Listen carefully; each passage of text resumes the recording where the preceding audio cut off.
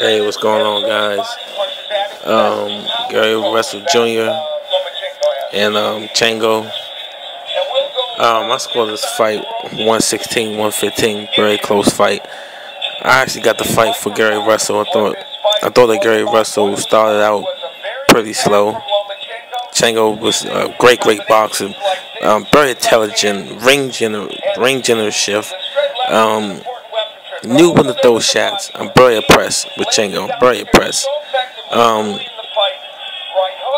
In the middle of the round, he let Gary Russell come back.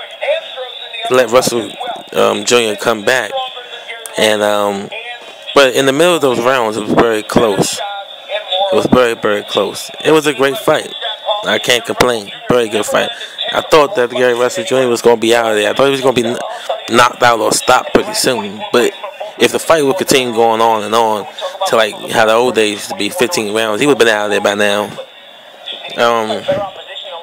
I got 116-115, Gary Russell Jr. What you got?